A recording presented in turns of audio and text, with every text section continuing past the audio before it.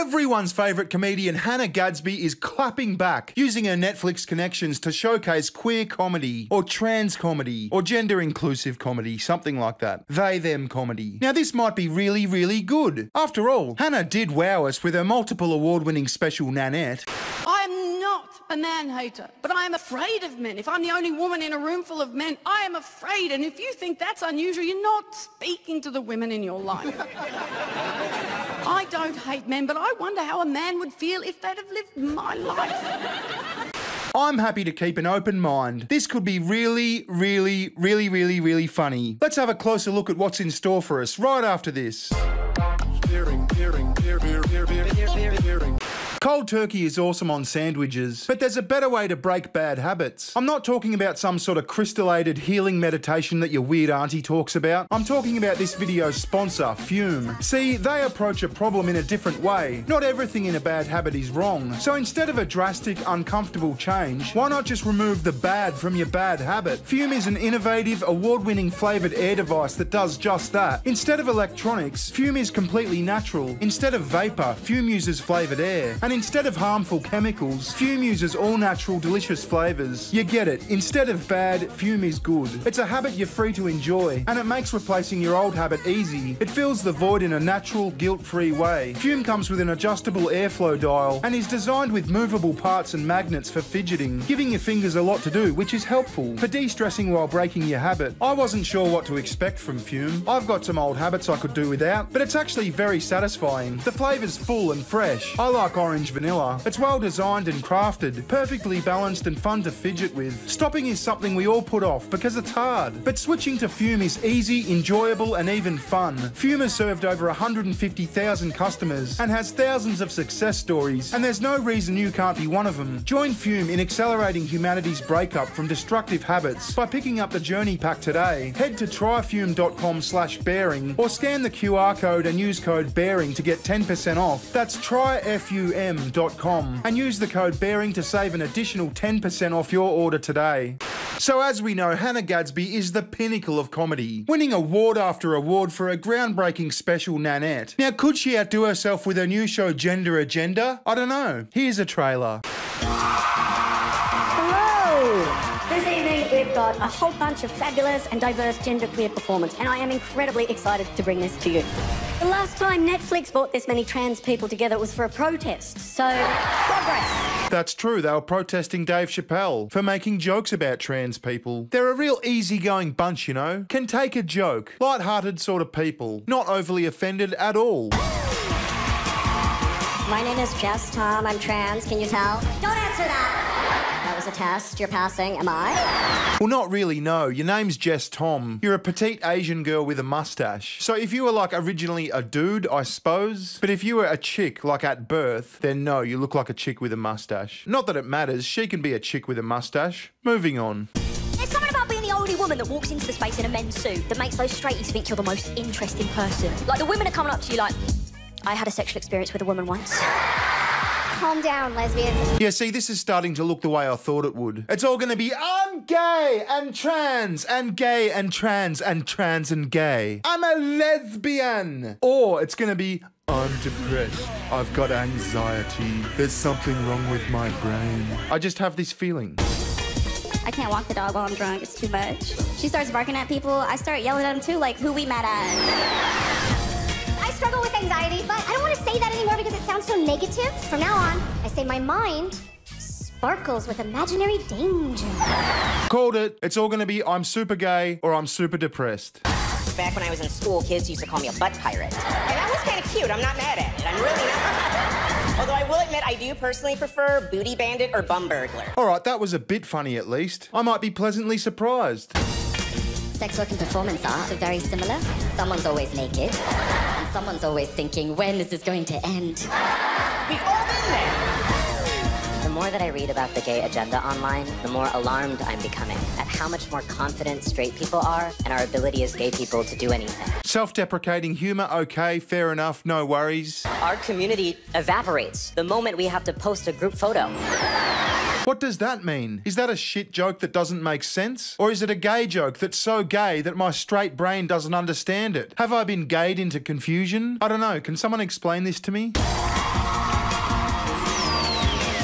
March 5th, here we come. It's in my diary. Anyway, what's the media saying about gender agenda? Them.us says 7 genderqueer comedians are joining Hannah Gadsby for Netflix's Gender Agenda. Haha, nice play on words. Gender Agenda, this is going to be hilarious. The special will highlight comedians like Jes Tom, Alok, Asha Ward and others by Tom Factora. We've all heard of the gay agenda. Now get ready for the Gender Agenda. That's the title of Hannah Gadsby's forthcoming Netflix special, in which they're rallying together some of the biggest genderqueer names in comedy. That includes Jes Tom, Alok, Asha Ward, Chloe Petts, DeAnne Smith, Krishna Istha or Isa or Istha, and Mix Dahlia Belle. That's mix as in MX, the weird pronoun, not MIX. All of whom performed together at London at the Alexandra Palace Theatre with Gadsby serving as host. Tom recently wrapped an off-Broadway run of their one-person show Less Lonely and served as a story editor on season 2 of Our Flag Means Death. Alok or Alok headlined the New York City Comedy Festival in 2021 and will also headline the Netflix Is a Joke Festival in May. Asha Ward joined Saturday Night Live as a writer last year and is the youngest writer in the show's history. And that's just 3 of the performers. In the 2-minute long trailer for the special, Gadsby dryly jokes, "The last time Netflix brought this many trans people together, it was for a protest, so progress." Well, I've got a feeling this is going to show them. And by them, I don't mean they, I mean them bigots. The Dave Chappelles and the Ricky Gervaises. You know, the toxic straight heterosexual males. The ones that are ruining comedy with their funny jokes. Anyway, I have a prediction, and I could be wrong, but here's my prediction. As I said, these Gender Agenda comedians are going to have 2 gears. The first is going to be, "So I'm trans, I'm totally gay, that's my identity, and I'm gay and trans and gay." The second is going to be more along the lines of, "I'm depressed,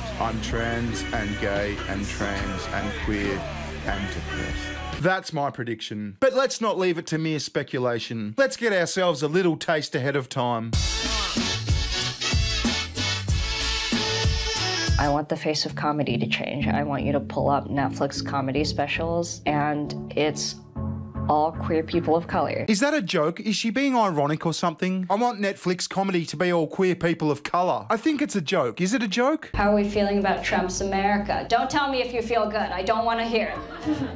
Okay, that's the only thing I needed to hear. That is fine. You're the only person who exists. I do think I am introducing new ideas to people who've maybe never heard them before. New ideas to people who've never heard them before? What do you think of Trump's America? You're the only person in the room that matters to me.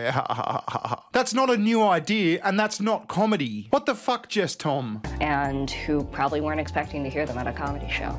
I don't know if you can tell from looking at me, but I am somebody who cares about Asian American representation in the media. Okay, great. That's about how Hollywood feels right now. Like, kind of too long of a silence, and then people going, "Oh, right, clap, hey!" I'm Asian too, guys. Something, something Hollywood, something, something queer, something trans, something Asian. God. I think it's not that subjects should be off limits, but that people should think about what they're saying. Nothing should be off limits, but people should think about what they're saying. The fucking vocal fry gets me every time. How do you get that level of vocal fry? That sounds like Tibetan yodeling or whatever the fuck. Is it Tibetan yodeling?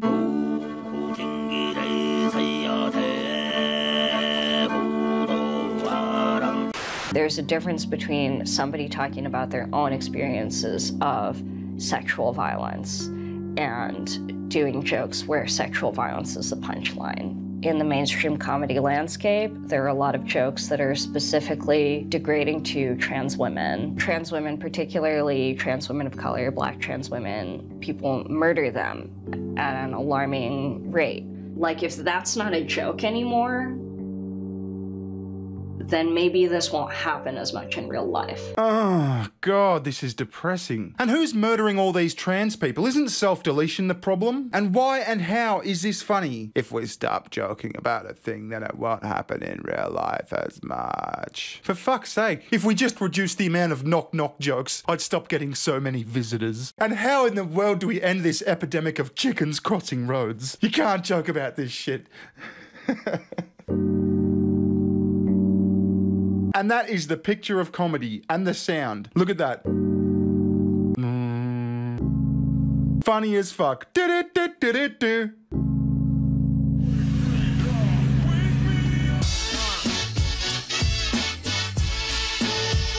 I'm like not working right now. I got so much free time. I'm like thinking a lot about my mental health. I don't know, I feel like every cultured woman has been to the psych ward like once. Mental health. I told you, mental health. I'm depressed. I'm trans. I'm depressed. I'm queer, depressed. Depressed and queer and trans and queer and depressed. Fucking hell. What an opener at a comedy show. I don't know, maybe it's some people's bag. It's not mine though. I don't know, I feel like every cultured woman has been to the psych ward like once. Right, for like 2 weeks. Me personally, I was admitted in the classical way, you know, like against my will. This seems like a really fun night. I was going to say this is worse than black comedy, but it's not. It's black, trans, queer, trans comedy or something. My name is Chloe Petts. I'm a very masculine woman. So everywhere I go, I get called sir. Look at me. I'm a lesbian. I'm a very masculine woman. And that's going to be my whole set. It's talking about how masculine and butch I am. Sesame timbers, gov. All right, let's go. So pre-coronavirus, I went into a travel lodge. I went up to the hotel assistant and he was like, how can I help you, sir? And I was like, listen, mate, it's actually madam, but don't worry about it, it happens all the time. And he goes, oh my God, I'm so sorry, sir. Okay. Okay, misgendering jokes, cool. I mean, did it happen? It probably didn't, but it's comedy, I guess. But so I sort of haven't always been this masculine. I used to sort of try and assimilate into straight culture and pretend that I was one of the straights, but I wasn't very good at it. So I remember when I was 15 years old, I was sat around watching the telly with a bunch of my gal friends, and they were going around the circle talking about all the boys that they fancy, right? And it goes around the circle and it gets to me and they're like, oh, Chloe, who do you think's hot? And I just panicked, looked at the telly and went, oh, I don't know, he's quite fit. That was Claire Balding. Oh, it was a bird. I'm a lesbian. I'm a lesbian and I'm a comedian and I'm a lesbian. Also, she just misgendered the person on the TV. That is haram. But I think that was the joke. I don't know. Fuck. I can't tell. I love this place. This place is a liberal utopia. Do you want to know how I immigrated here? I got into Montreal in 2006 by gay marrying a Mexican. Oh my God, I'm a lesbian. And I'm not racist. I married a Mexican. Look at me. Isn't my bow tie cute? In 2006, you couldn't even gay marry a Mexican to get into Mexico. Do you understand how amazing this place is? Do you want to know why the Mexican came here? You're not even ready for this. The Mexican got into Montreal because she wanted to go to mime school. She wanted to go to mime school. Okay, that's odd and quirky, I guess. I mean, it's not hilarious, but it's a story, I suppose. So I was on a date with a girl the other day. I know, everyone thinks I'm gay. That's because you are pretty gay. And I bet you're about to flaunt it. It was the jazz hands that gave it away. Even though you're wearing a football top or a hockey jersey or whatever the fuck, it was definitely the jazz hands and the voice. Everyone thinks I'm gay. To be clear, I'm not gay. I'm bisexual, lucky me. Oh, I'm complex. I'm gay with a few extra steps. Not that there's anything wrong with that. Not that there's anything wrong with that. No, of course not. I mean, it's fine if that's who you are. Absolutely. I mean, I have many gay friends. My father's gay. It's just like, fuck, I don't fucking care. Do some comedy. And I was on a date with a girl, and turns out, right, she used to be a lesbian, which is great because so did I. Oh, because of the genderqueer thing. You see what I mean? I pointed this out. It's all going to be, I'm gay and trans and gay and gay and trans and queer and lesbian and gay and trans and queer. Or it's going to be, I'm depressed. I have anxiety. That's the only two gears for queer comedy. Just be a good comedian who happens to be a trans or a queer or whatever. My name is Dahlia Belle. I like to make sure we're all on the same page for what to expect from me. I am a transgender woman, not a very set drag queen. So, there will be no singing, no dancing, no death drops, none of that nonsense. Not tonight, but please do throw money at me the entire time. That is acceptable. Like, if anyone wants to flirt with me after the show, I highly encourage it. And you have to get my pronouns right every single time, okay? But when my bill collectors call, they can use any any pronoun they want, and I still won't pay them. So that's just a little example of nuance. Yeah, okay. Pronouns, I'm trans, trans pronouns, pronouns trans. I'm not gonna pay my bills. Cool. Well, if that's what we can expect, this should be a fucking ripper. I can't wait to see it. Anyway, I'm gonna leave it there. Thank you very much for watching. I'll see you in the next one. And thank you to Fume for sponsoring this video. Link in the description. Ta-ta, goodbye. Recession!